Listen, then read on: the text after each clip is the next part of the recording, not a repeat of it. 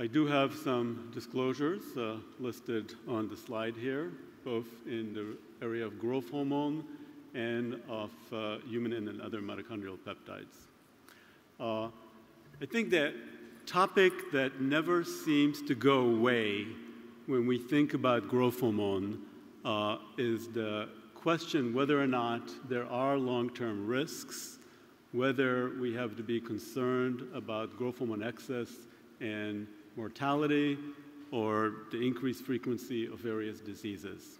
And in this slide, which can be somewhat annoying, you can see that it's generally thought that excess growth hormone can lead to cancer, possibly diabetes, and increased oxidative stress, while growth hormone deficiency can contribute to poor body composition, osteoporosis, and potentially neurodegeneration.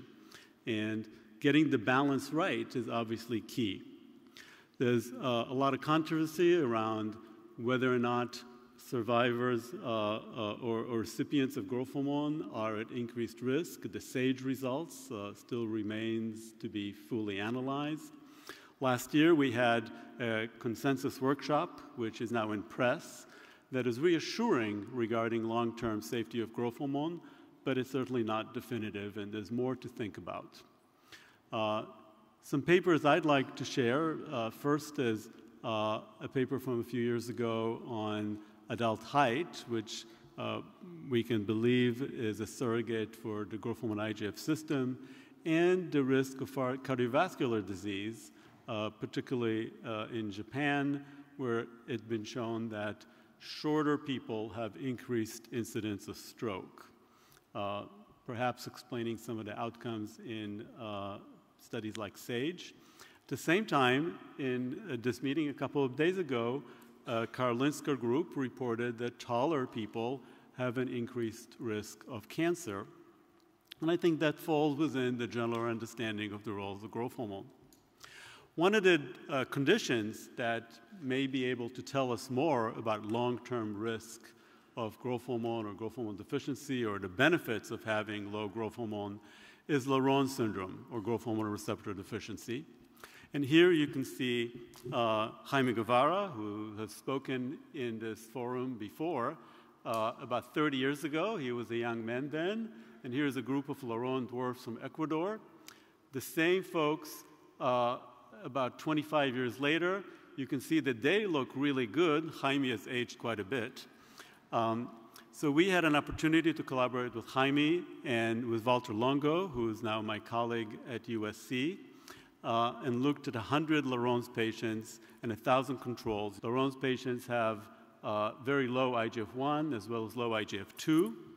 And the question we wanted to see is, first of all, do they have different incidence of various diseases? And here you can see in first-degree relatives, obligatory heterozygotes versus homozygous for the receptor mutation, that there is, in fact, a different profile of disease incidence, with the most dramatic difference being essentially 0 cancers in the patients and almost no diabetes or no diabetes in the patient group compared to their relatives. However, they do have an increased incidence of other conditions, particularly convulsive disorders and alcoholism. And the lack of cancer as well as diabetes is particularly interesting in the face of this increased prevalence of obesity. Nevertheless, there is no cancer at all. And one would presume that the possible decrease in diabetes is a result that in spite of the obesity, there is improved insulin sensitivity in these patients. So they do have a different profile of diseases. But the remarkable thing in this paper was that we have shown that the actual mortality, survival, and life expectancy in Laron dwarfs in Ecuador is completely similar to their first-degree relatives. So these patients don't live longer as one might have expected, knowing that in the mouse models of Laron syndrome, the growth hormone receptor knockout mouse, these mice do live substantially longer. So at least in humans, it appears that having growth hormone deficiency or a lack of action does not confer a major survival advantage. To look at it in another way, together with my colleague Nir Barzilai at Einstein, we wanted to see if people who've reached exceptional longevity, or centenarians, have a different profile suggesting that their IGF system is somehow altered. And you can see that while we didn't see that in males, females who are daughters of centenarians have higher IGF-1 levels, but they have shorter stature. And this is reminiscent of IGF insensitivity, or like the mouse model of the IGF-1 receptor knockout mouse that has been shown to be small, to have elevated IGF-1 levels, and to be long-lived. And it's not that hard to make mice live longer than control mice. It's much trickier to do it for people. So we've studied over 100, at this point, centenarians and 160 controls.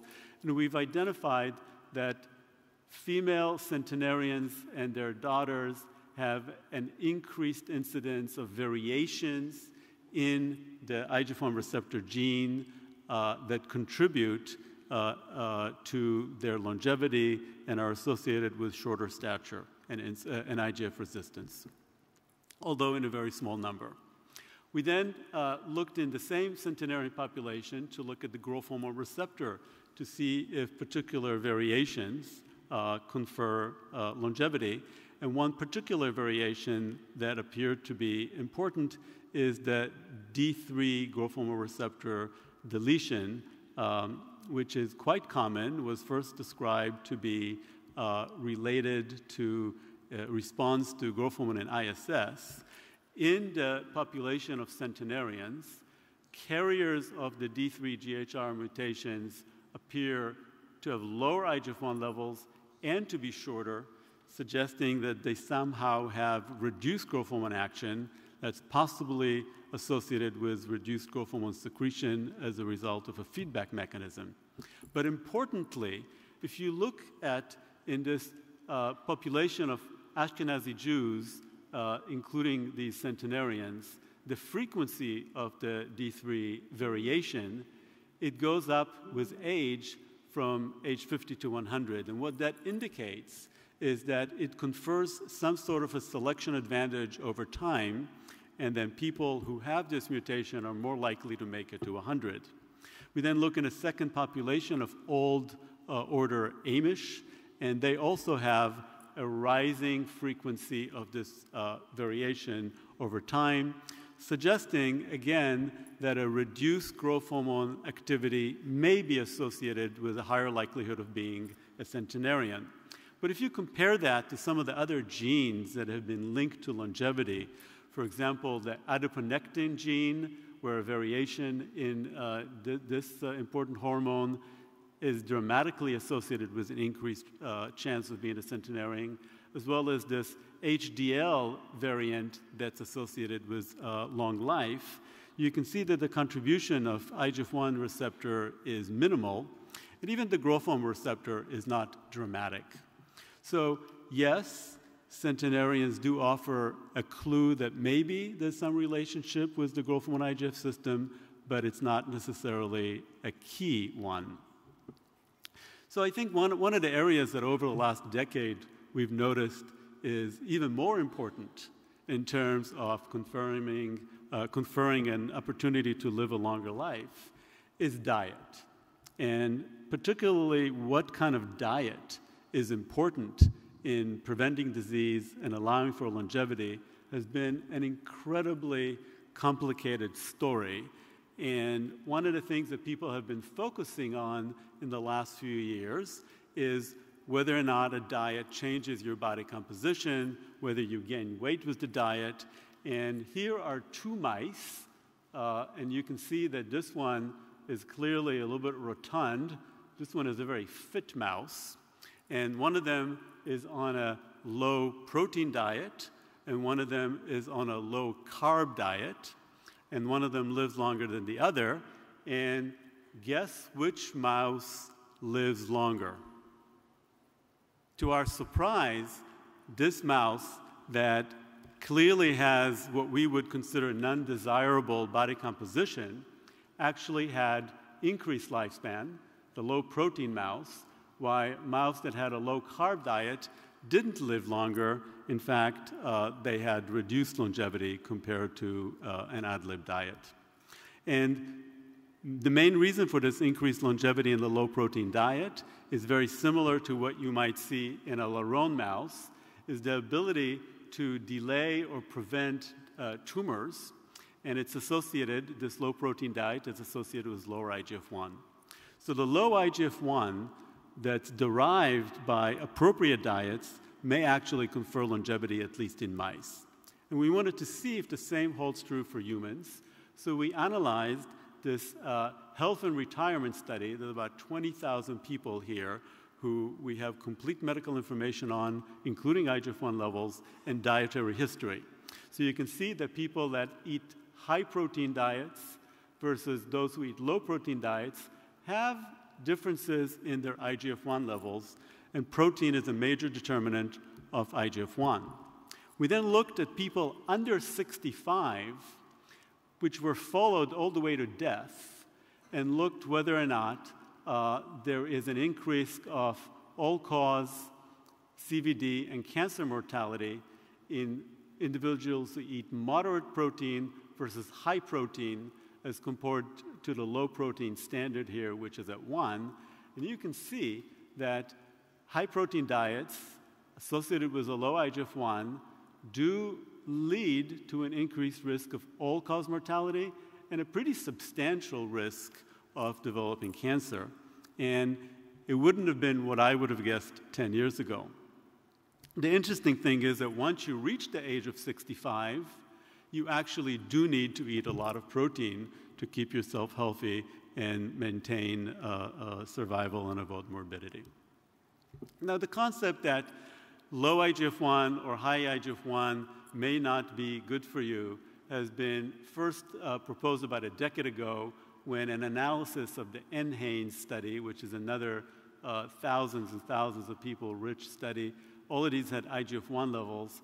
And while this curve is not dramatic, it significantly shows that the best IGF-1 level to have in order to guarantee the longest possible lifespan is somewhere in the middle. And certainly high IGF-1, but also very low IGF-1s are associated with increased mortality. This has been replicated by several other studies, including this Swedish study, which is a branch of the international study known as Mr. Oss, where these investigators demonstrated that both in terms of all-cause mortality, cancer mortality, and cardiovascular events, there is a sweet spot somewhere in the middle for IGF-1, which is associated with the lowest possible mortality, and neither a very high IGF-1 or very low IGF-1 is beneficial. And here you can see actual survival of people in this study, and the green are the people in the middle, and the blue and the red are the high and the low IGF-1 quintiles, respectively. And you can see that both for cancer and cardiovascular disease, the lowest number of events are for people in the middle of the range. And I think that data continue to confirm now that you don't want your IGF-1 to go up, that's associated with various risks, but you also don't want to reduce it too much. In fact, the biggest thing in the IGF world about a decade ago was the attempt to develop molecules or drugs that block IGF-1 activity. And the furthest along was a group of antibodies against the IGF-1 receptor, which were tested in phase 3 clinical studies. In this particular phase 3 study, which was a breast cancer study, patients were randomized to either control, placebo, or this IGF-1 receptor antibody. And in fact, those patients who had the IGF-1 receptor blocked died more. So the concept that we'd be able to make people live longer by blocking IGF-1 did not pan out. On the other hand, a dietary study, and I think you're all familiar with the famous Mediterranean diet study published in the New England Journal of Medicine 6 years ago. This is a diet that's associated with both low IGF-1 levels and low insulin levels, is also associated with reduced mortality and particularly reduced cardiovascular events. And it might be that low IGF-1 is not beneficial unless it's also associated with reduced insulin level, which diet can clearly lead to. So obviously the point of many lectures that I've given in the past has been how this takes us to IGF-based dosing and why that makes sense when we treat patients with growth hormone. I'm not going to belabor the point today. I think there are many reasons why growth hormone-treated patients should be applied for this approach, which is clinically feasible. It may help with growth outcome, but most importantly, it may actually optimize the cost-benefit ratio in growth hormone therapy. It protects from the theoretical concerns of high IGF-1, and thus is a major safety assurance strategy for growth hormone therapy. And I'll just show one slide related to that. In this study that we conducted that randomized patients to either a fixed dose of growth hormone at 40 microgram per kilogram per day, or to titration of the IGF-1 to the mean for the age and gender of the population. And you can see that if you look at value that you get out of your growth hormone therapy, which is dollars per centimeters, or the delta high SDS divided by the growth hormone dose, which is the dollars, you can see that patients who were titrated to the mean had a better value than patients who had a fixed dose, even though there was only a small reduction in dose here, and the IGF-1 levels were not really different.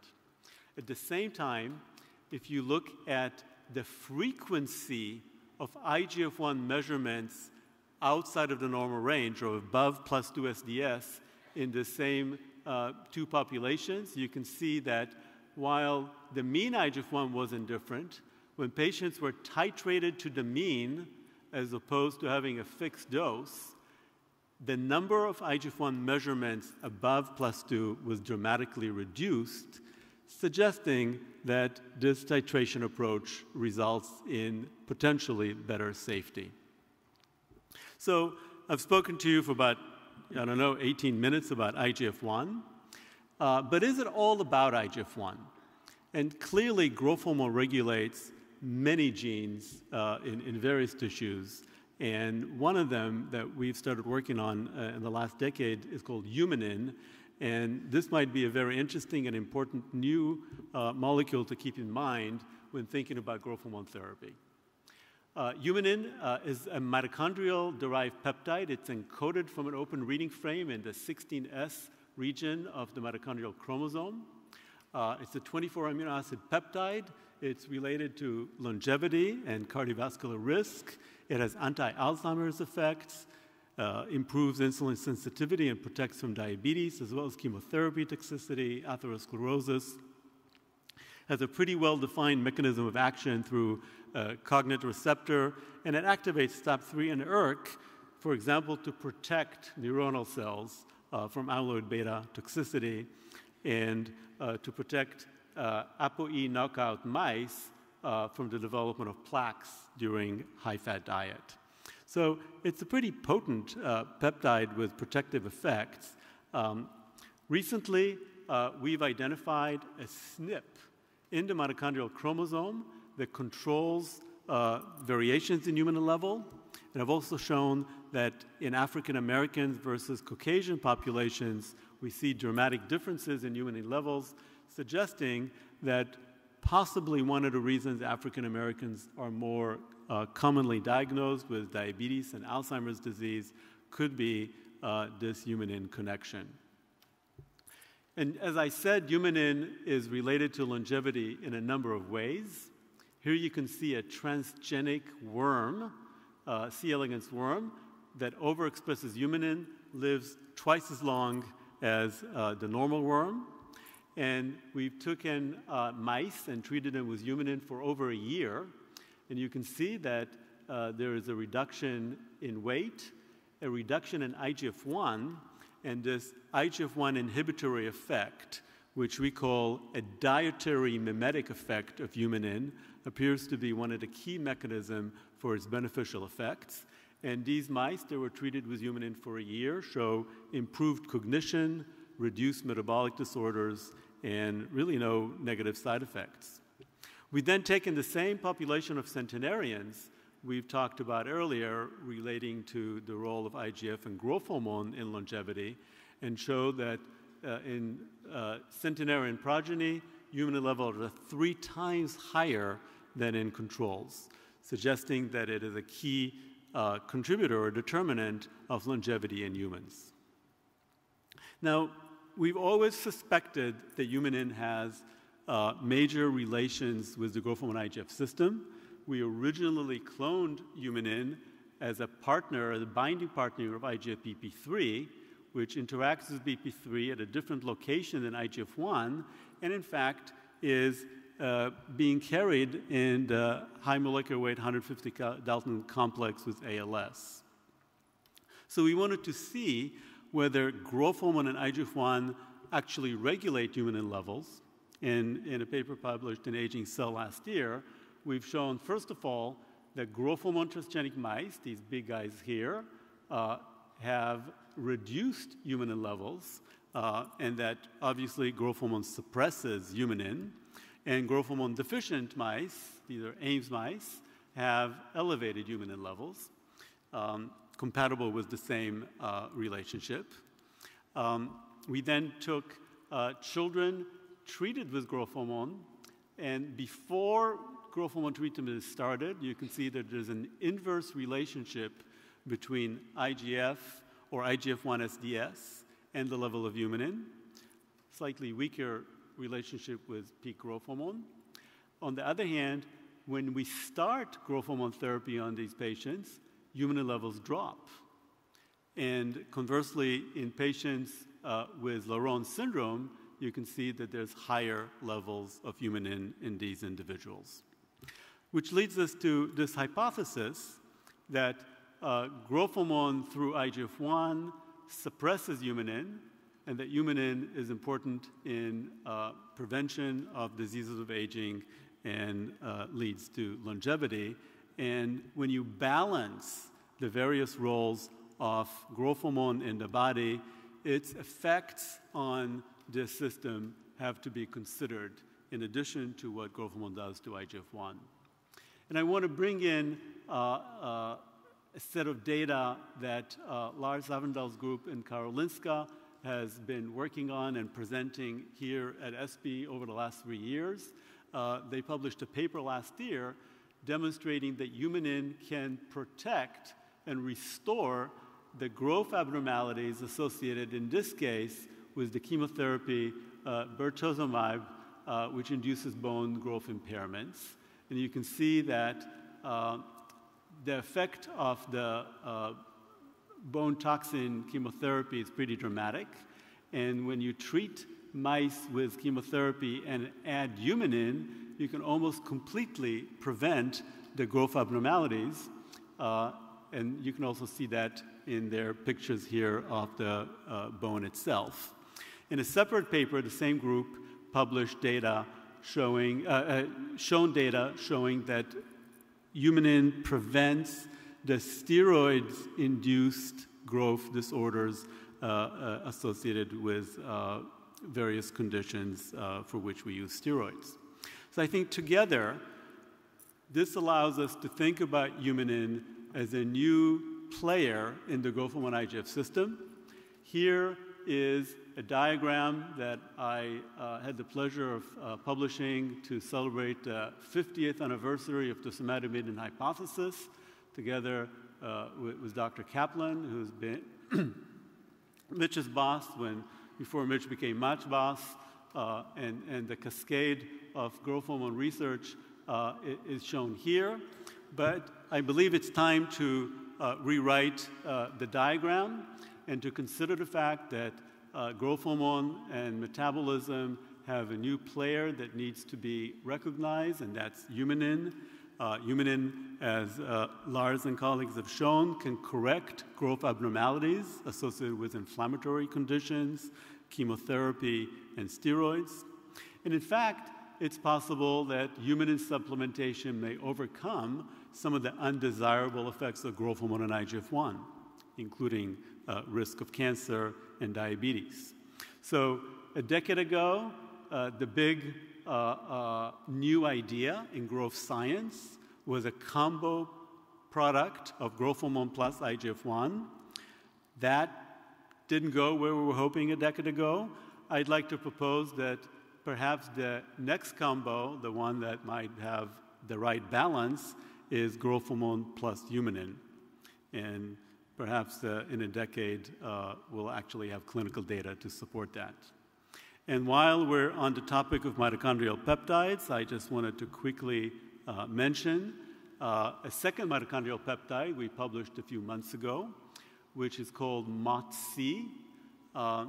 MOTC is also derived from a mitochondrial chromosome from a different region called the 12S region. It leads to activation of AMPK, pretty dramatic increase in AMPK levels, which leads to, when administered into mice fed a high-fat diet, to weight loss and insulin sensitization, which we like to think of as exercise mimetic activity, because it also increases muscle growth and glucose utilization in muscle. So I'd like to think that if what we really seek is ultimate health and longevity, the solution has to be diet and exercise. And one of the things that we've been working on in recent years is how diet and exercise work. And clearly, both diet and exercise separately affects mitochondrial function. And as we've recently shown, they lead to activation of production of mitochondrial peptides. In data that I don't have time to show you, we've shown that caloric restriction and fasting lead to increased humanin, and exercise is associated with increased MOTC production and turnover. And they appear to be key signals from the mitochondria that respond to lifestyle that lead to health and longevity. And that, in a sense, summarizes what I believe is the right approach. And I want to thank all of you for coming tonight. I want to congratulate the organizer for a fantastic ESPE meeting, and to acknowledge my many collaborators and colleagues and funding sources.